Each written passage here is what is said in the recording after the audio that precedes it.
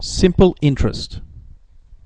The formula I equals PRN, where P is equal to the principal, which is the amount invested, R is the rate of interest per period, and N is the number of periods.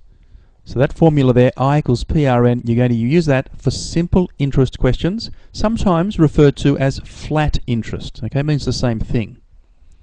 Let's look at some examples. The first one, find the simple interest on $300 at 6% per annum for 2 years.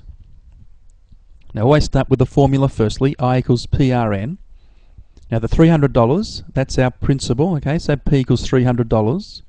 6% per annum is our rate. So R equals 6%, and you need to be very good at writing rates as decimals. So 6% is 0.06.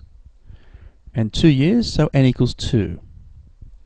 So using our formula, I equals P firstly, which is $300. We're multiplying by the rate, 0.06, and finally multiplying also by N, which is 2 years. And if we calculate that, it works out to be $36.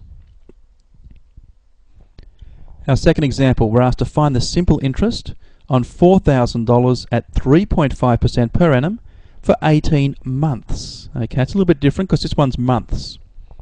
So firstly, the formula again, I equals PRN. $4,000 is our value for P.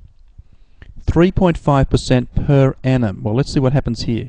The rate is 3.5% per annum, but the 3.5%, okay, we write that as a decimal, so 0.035, but we're dealing with months. So what we need to do is divide that by 12, okay, because that was the rate per annum, per year. We need to divide by 12 to break it down to the rate per month. A very important step. And then the 18 months, well, that's what N equals, okay, so N equals 18 months there. Right, so here we go, I equals PRN, so I equals the principal, $4,000, multiplied by the rate, which is the rate per month. So we write that, 0.035 over 12. And multiplying by N, which is 18 months. We multiply by the 18.